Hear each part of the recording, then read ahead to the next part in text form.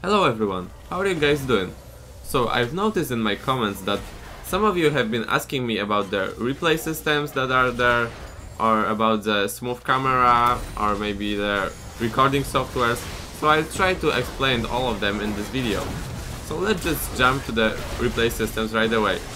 There are 4 replay systems I know at the moment. Those would be the OPGG, the Replay GG, then the Skin Spotlights and the Baron Replays. So the Skin Spotlights and the Baron Replays are both the tools that you download and you just run them, and then after you play the game, the games will be recorded for you in there. The OPGG and the Replay GG, they are both the online tools. So when it comes to Replay GG, you just go there, you register there once, and after every game you will get your replay online, and that you can like download within 7 days or something like that. And then the OPGG is pretty similar, but the difference is that before the game starts or after it starts, within like 20 minutes you have to press the recording there. So you go there, you find your name, you go to in-game info, and you have to press the record button. Otherwise you won't get that replay unless someone else does that, because you are not the only one that can like press the recording. So if you are like following a Korea player that you know, you can just sit in that website and keep on recording the game every time he is there. So that's basically the way you can like get your replays from pro players around the world. So keep in mind the fact that there might be the times that you won't be able to get your replay there. Even if you have like 2 or 3 softwares on, there might be the times that all of them will fail. It mostly happens after the patches. It's rather rare to happen, but keep in mind that it can happen. When it comes to me, currently I'm using the Replay GG and Skin Spotlights as ones, so I have like some sense of security.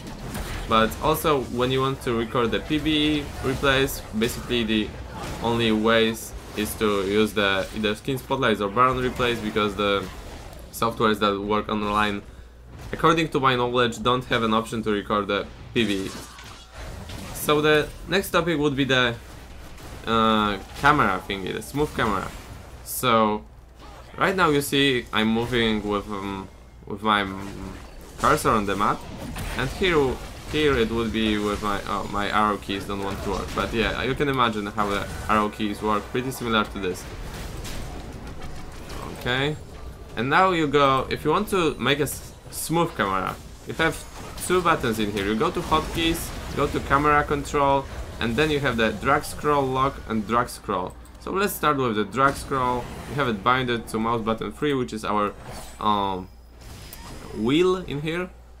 So how it works, you basically press it and you hold it, and then you can just like move around everywhere you want. Like let's follow Tristana for a moment. That's how it works.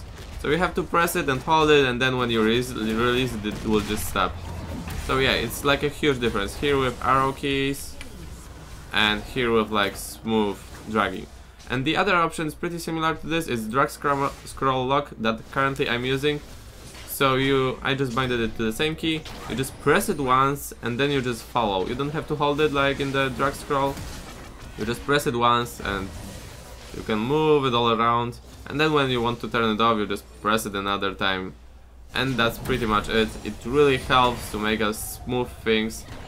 And it's not like when I make for example longest echo Q video, I didn't click on a projectile, I just followed it manually like this. It just took me a few times to do it. But yeah, it's way better than just dragging on the map or just using the arrow keys. So that's probably the best way. So when I also wanna talk about the recording software you can use.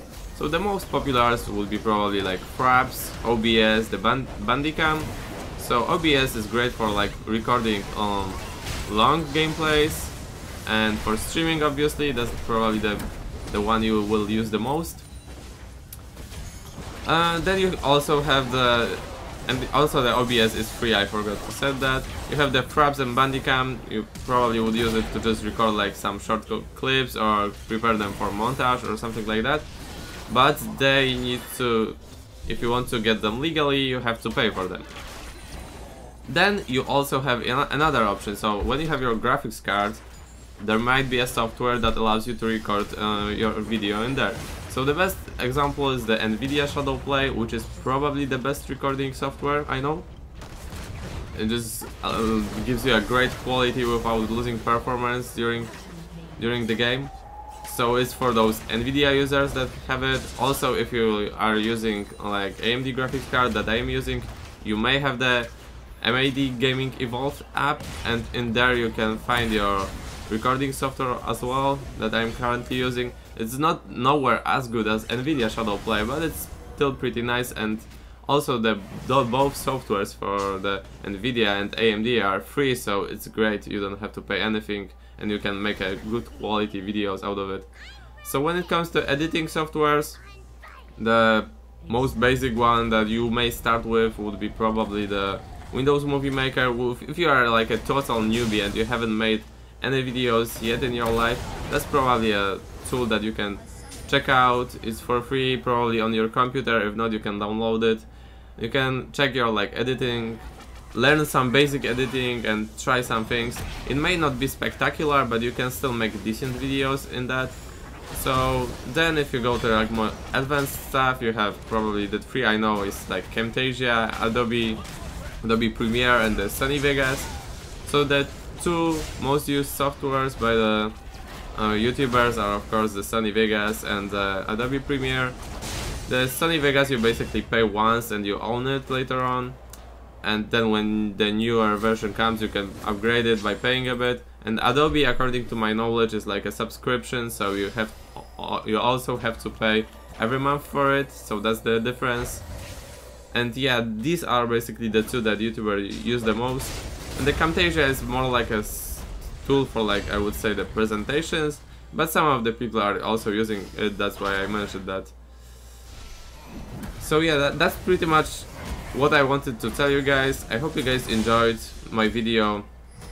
Maybe I've explained you something, and if you have any replays that you record with like these softwares or anything, keep in mind that you can always send me them. I will check them and see if they are like worth uploading. So I appreciate every replays you guys send me to my email I have in the description. So yeah, that would be it. Thank you guys for watching, hope you guys enjoyed, and I wish you everyone a good day. So see you guys.